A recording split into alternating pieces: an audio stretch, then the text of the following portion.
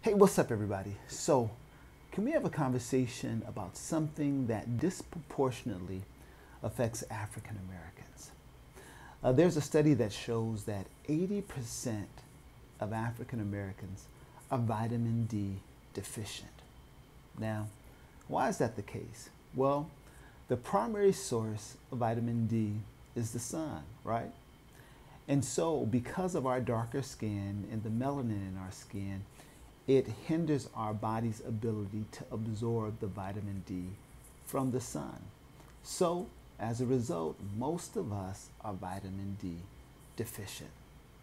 Now, why is that important to know?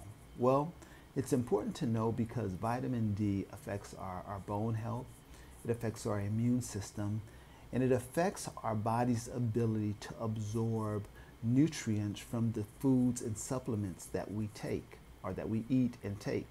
So if you're vitamin D deficient, you can be eating healthy, taking your supplements, and your body still is not absorbing all of those nutrients into your system. So you're not getting the full benefits of all of the healthy choices that you are making.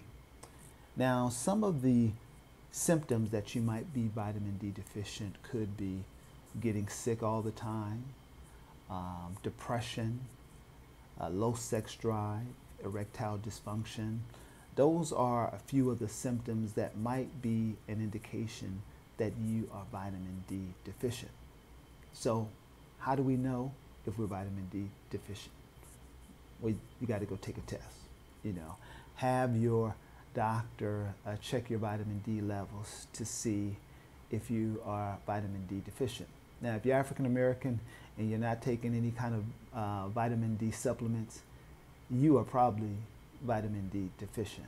And so you really want to make sure that you get that checked and if your levels are low, get on some type of vitamin D supplement, because we are still in a pandemic and we still need to be vigilant about our health and well-being. And here's what I know about you. You deserve to be healthy. You deserve to be healthy.